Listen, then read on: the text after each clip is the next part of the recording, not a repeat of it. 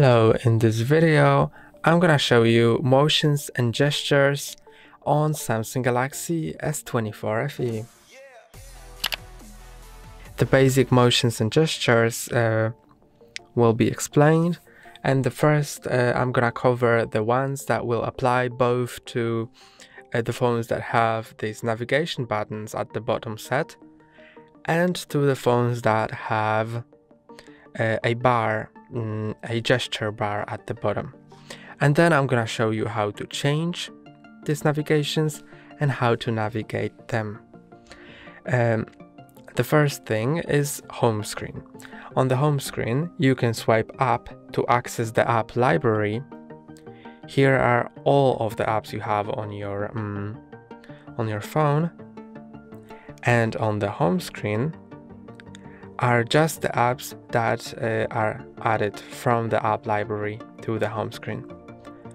When you swipe here, you open Google Feed, so we can quickly access Google News or other things. When you swipe down from the top, you have the notification panel and quick shortcuts. When you swipe down again, you have detailed shortcuts.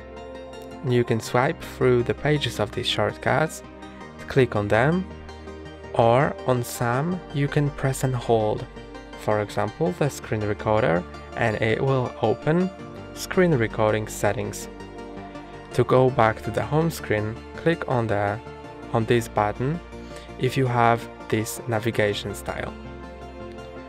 Now I'm gonna cover the navigation style. These are buttons.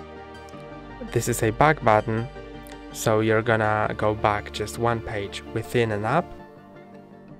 This always goes to home screen, and this goes to recently opened apps, and you can swipe through them. To see which are opened, you can click on them to enter them, or you can swipe them up to close them. Now I'm gonna show you how to change to the navigation bar, to the gesture navigation bar. To do it, go to General Management,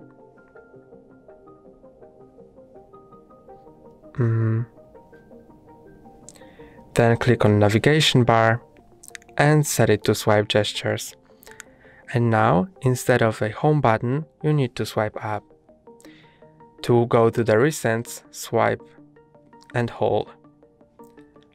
And to go back, instead of back button, you can just swipe from the right or from the left side. That's all for today. Don't forget to like and subscribe. See you next time.